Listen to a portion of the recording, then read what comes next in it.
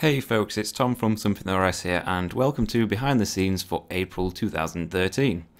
First on the list is the RuneScape 3 beta program. This is the HTML5 engine, as well as a new customizable interface. Sounds very spiffing indeed. Now, the schedule for this beta is as follows. On the 3rd of April, which is this Wednesday, members will be able to sign up for this RuneScape 3 beta, and then next Wednesday on the 10th of April, registration for this beta will close. The week after that, on the 17th of April, the beta will actually start, and then on the 24th of April, the new alpha for the new customizable interface will begin. Pretty self-explanatory, so let's move on. Next up on the list is Dungeoneering Dual Wielding, which is for free-to-play and members, and a new charm collector, which is members only. So basically you'll be able to dual wield in Dungeoneering now, because they'll be adding new offhand weapons which currently are not in the game, and a new Dungeoneering reward which will cost 100,000 Dungeoneering tokens. It's basically a friendly imp that sits in your backpack and collects all your charms for you, so you don't have to pick them up yourself. So if you're not nearly 99 summoning already, then you might want to consider getting that. So next up on the list is a significant upgrade to Castle Wars and the Duel Arena. They'll both be getting graphical updates, but for Castle Wars the rewards will be slightly different. Castle Wars tickets will be replaced with new silver and gold tickets. Silver tickets can be spent on consumable items within the shop and are awarded no matter if a player wins, loses or draws. Gold tickets will be awarded if you win or draw and can be spent on more sought after items. You'll also be able to wear helmets, use prayer altars in the spawn room and wait less time in the lobby for the next game. They're also improving the stats of the reward armor, and they're making them sort of hybrid use, so it'll be better for multi-combat in Castle Wars. And there's also going to be a change to the trimmed completionist cape requirements, more info on that soon. For the Duel Arena, they're basically just going to reduce the number of visible arenas, so at the minute I think you can currently see 6 arenas on the map, but you might be able to just see 3 or something like that after this update. But to combat overcrowding, which I seriously doubt will happen, there will be an instance automatically generated for anyone who can't get into one of those original arenas. So there's no way that you can miss out on your duel. Hooray! So next up on the list is Hunter Charms. Now before I get into this, I'm just going to show you a few things so that you know what I'm talking about. This is called a charm sprite, and this is where it's located, which is just south of the Tree Gnome Stronghold.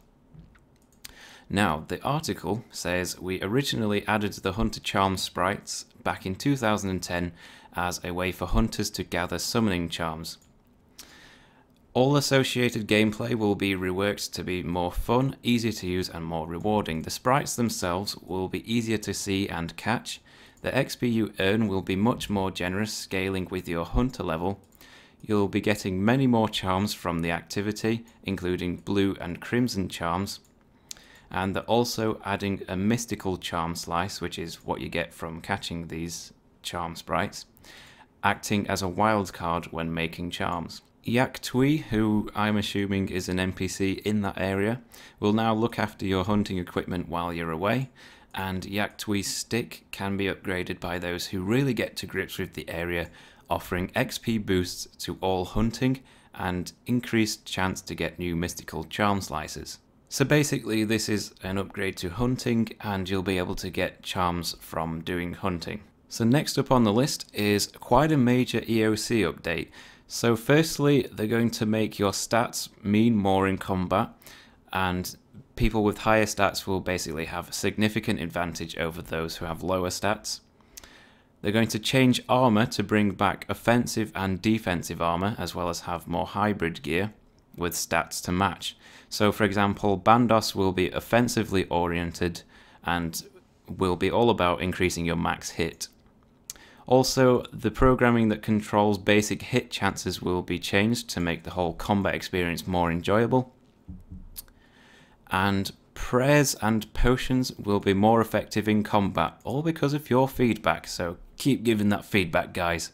Woo! Next up on the list is quite an exciting major update to the God Wars dungeons.